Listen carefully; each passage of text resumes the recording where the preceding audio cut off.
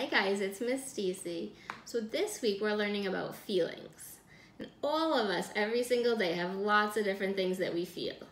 Usually we all like being happy, right? We want to be happy, but none of us are happy all the time. We feel lots of different things. So sometimes maybe we feel sad. Sometimes maybe we feel angry. And when we're feeling sad or angry, then we want to try to figure out some things that can help us to feel calm or happy again. So one of the things that helps me to feel calm when I'm feeling kind of angry is to squeeze something. So I had a stress ball, but it just rolled away, so hold on. All right, so this is my stress ball, and when I'm feeling kind of angry or like I just can't kind of stay calm and in control, then I can squeeze it, and it helps me to feel nice and calm again. So maybe you have a stress ball at home or something else like that that you like to squeeze, but if you don't, today we're gonna learn how to make a stress ball, make all different kinds, so you can find one that feels good for you and maybe helps you to feel nice and calm again. All right? So to make our stress balls, we're gonna try a few different things in the middle of them. And because we like to play with different things, we're gonna do that first. So one thing you can put in the middle of your stress ball is flour. Or if you didn't have flour, you could use cornstarch, you could use sugar, you could use sand, you could use even Play-Doh, but just something that feels nice and soft. So you can always take some flour and play with it first. And it feels so soft in your hands. You can make holes in it. Right, it's really fun to play, and you could put some on the tray like we've done before. You could spread it out and make some lines and some letters in it if you wanted to. So that's one thing we can put in a stress ball. Something else we could put in our stress ball is rice. So the rice would feel a little different than the flour. It still feels kind of soft, but there you can feel the pieces. So it'll feel a little bit more rough when you're squeezing it, and you'll feel all the pieces moving together. And a third thing that we're gonna try putting in our stress ball is some beans. So I have black beans, but you can use anything that you have in your house. So these black beans, can you see them? They feel nice and smooth when I touch them, but when I squeeze them together, because the pieces are bigger, they don't go right together and squish nice and smooth like the flour does. You can feel all the different beans still. So we're gonna try making a stress ball with each one, and you can see which one you like how it feels and which one makes you feel calmer, okay? So we're gonna make our first few stress balls using balloons. At school we can't use balloons because they have latex in them and some people might be allergic, but if you're not allergic to them, then you can use balloons at home, and afterwards I'm gonna show you some different ways you can do it without balloons, okay? So how about first we make our balloon with flour, because I think that's gonna be the messiest one, so I'll get it out of the way. And you can use whatever color balloon you want, but I was thinking I would do mine with the feeling. So maybe red and orange together would be for angry. Maybe yellow and purple together would be for happy. And maybe the blue and green together would be for sad, okay? So we'll say that our flower, we'll start with our flower as the happy one, okay? So what you want to do is you're going to figure out one balloon that's going to be on the inside and one that's on the outside that you'll see more. So we're going to put our purple on the inside, and we're going to stretch it out. And you're going to blow it up a little first to make it stretch, all right? So here we go.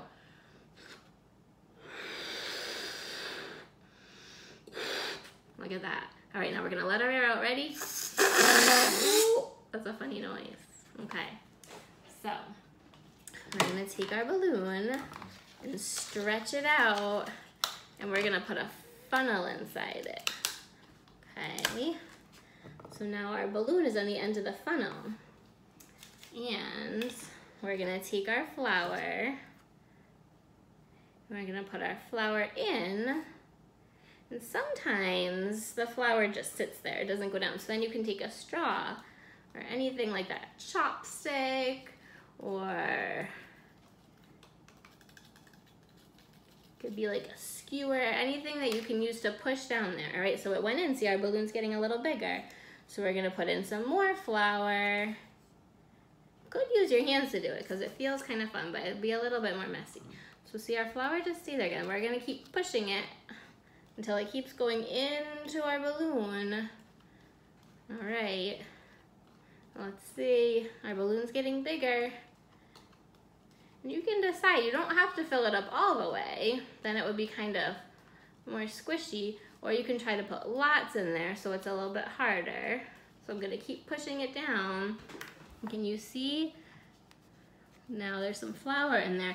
I think a little bit more because I wanna have ours nice and firm. So we put in a little bit more flour and we're gonna keep pushing it. Keep pushing it down there with our straw. It's going into our balloon still. It's getting in there. You can see there's not too much space there. I think that we might need to try to move our balloon down the funnel a little bit because the funnel is sticking pretty far into the balloon. There we go. All right. So we're pushing down that flour. All right. Let's see. So our funnel's empty and our balloon feels kind of hard. So you gotta be careful taking it off, otherwise you could end up with flour everywhere. It might still happen, I don't know, let's see. Did we get it? Really carefully, yay, we didn't make a big flour mess. All right, so we're gonna roll up that top. We're gonna tie it in a knot to keep all the flour in there. All right, so this is what it feels like right now. It feels really squishy and soft, but it's also a little bit easy to break and we don't want to have flour everywhere. So we're gonna cut the end of it off. And then we decided that yellow is gonna go with that one. So we're gonna take our yellow balloon and we're gonna cut this part off the yellow balloon. So maybe like your parents can help you with this because it's a little bit hard. And then we're gonna take our yellow balloon that we just cut the end off of and we're gonna open it up. And we're gonna take the part with the knot and stick it in there. There, all right, so you can still see that purple a little bit, but you mostly see yellow. So here's our first stress ball. It feels nice and soft, and we decided that this one was gonna represent happy, okay? So we're gonna take our yellow stress ball and I'm gonna make a nice happy face on it. The purple's kind of sticking up because I didn't get all the arrows, so he looks like he has a hat, but he's pretty cute. He looks like an egg. All right, so this is our happy stress ball with the flower, okay? So let's see what we can do next. So maybe next we'll do sad. All right, so here's our green balloon that we're gonna put on the inside. We're gonna blow it up.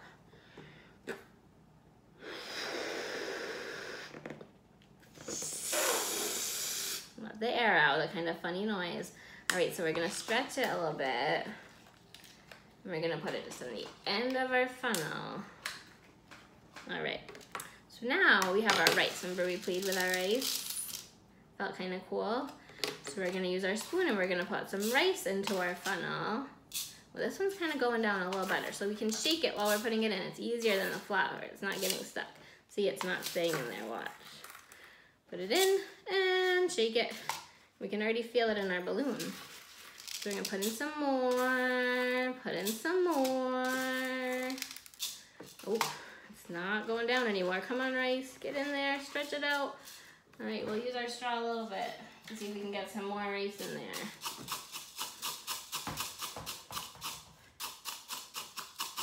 We want it to be nice and big. Push it down, there we go. Okay, come on, rice. Uh-oh, oh man. All right, we might have to dump out a little bit because it doesn't all want to go in. All right, so we got that rice in there and now we're gonna carefully take our funnel off. Uh-oh, that's why we have the tray. It made a little bit of a mess because there was still too much rice in the funnel. It didn't go in, but that's okay. All right, so now we're gonna tie a knot. Get all our rice in there. Some of my balloons are a little bit old. I break it, there we go. Okay, so we're gonna cut the end off that, and we decided that blue was gonna go on the outside of our sad balloon, right? So we're gonna cut the end off the blue. And we're gonna stretch it out. Here we go, it's coming. We got this. Oh, okay. And we're gonna take the knot side first and put it in there. And the blue is all around it. So see, you can even hear how it sounds different. You hear that? That's the rice moving against each other. The flour didn't make any noise. This one makes noise, and they look a little different. This one is smooth, and this one you can see the pieces of rice. So we decided that blue was gonna be for sad. So we're gonna make a sad face on our blue stress ball. Oh, poor blue stress ball. He's feeling sad. And this guy's feeling happy. All right, so we're gonna make one more. We're gonna use our beans, and it's gonna be for angry. So on the inside, we'll put orange. Ready? There it comes. Oh, that one made a good noise. All right, ready? We're gonna put the end of our funnel in there. If you don't have a funnel, you can cut a water bottle too and use the end of the water bottle. All right, so here's our beans. We put our beans in there.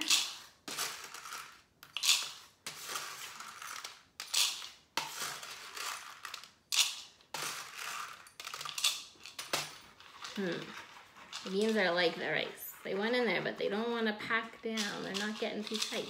Come on, beans. Go in there. See, they're still stuck in there because they're going down the balloon, but then, there we go. One guy was stuck. They're going in, the balloon's getting bigger. Come on, beans. Come on, oh no! See, using old balloons is bad sometimes. This balloon just broke, but the part that broke is okay because we can still tie it in a knot. Maybe. We'll get a little knot here.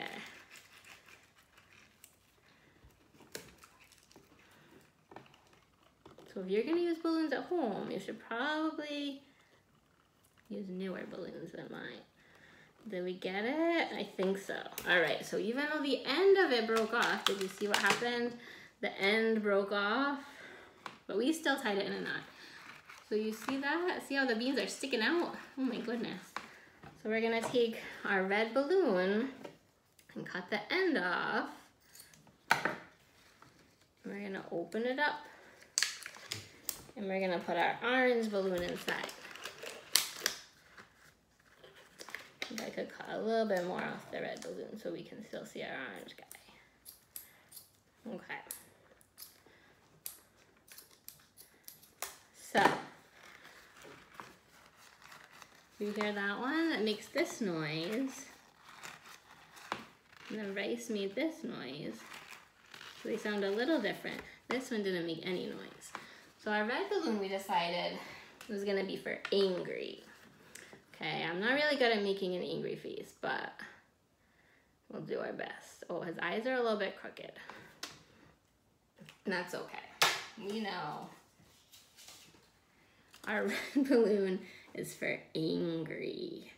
Okay, so we have 3 different ones, but maybe you can't use balloons because maybe you're allergic to latex. So you can also use gloves. So I made this one with the kind of glove that we use at school. I just did it the same way. I put the funnel in the glove, I put all the flour in, and then I put another glove over it. And I tied the first glove, but then the second glove I put a little twist tie around because it was harder. But on this little guy, I put some different feelings on each finger. So we might be happy or sad or kind of mixed up or angry or surprised. And this is kind of fun because you can feel this or you can feel all the different fingers. It gives you something different to squeeze on. So that's kind of fun. So there's all different ways that you can do it, right? You can use something that's soft, like flour. You can use something like rice that has a little bit bigger pieces. You could use something like beans. And they all come out different ways. So remember, this was our happy face and we made him with flour. This was our sad face and you made him with rice. and this was our angry face, and we made him with beans. But you can make your own kinds of things, and you can figure out how they make you feel.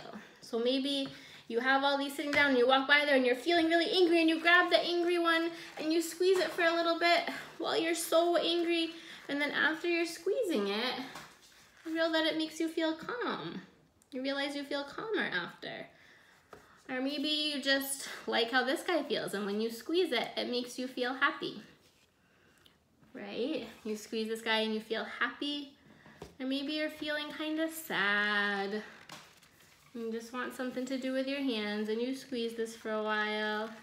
And then after you're squeezing it, maybe you realize it makes you feel more calm. All right? So you can experiment with all different ways to do it, whether you do it with a glove, or you do it with balloons, whatever you have at home and whatever you want to try it with. All right, but I hope you have fun trying, and I hope it helps you feel nice and calm. All right, I'll see you soon. Bye.